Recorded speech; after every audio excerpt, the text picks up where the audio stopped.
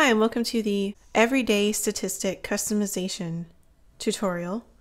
Let's get started by going to our project panel, open up the All Graphs folder, and go to the Everyday Statistic folder, and double click to open the Everyday Statistic Render Comp.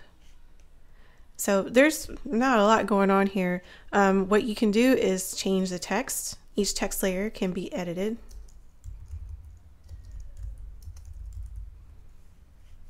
There we go. And you can use the character panel to change the font. You can change the color. And you can change the size. And you can change the all caps. We have that turned on. You can also turn that off if you like. For our days, there are 20 days, and they're in this days folder here in our project panel. So you can change this. If you want to change this Monday to a different, double click that, change it to a different day. Double click this number to change that number as well.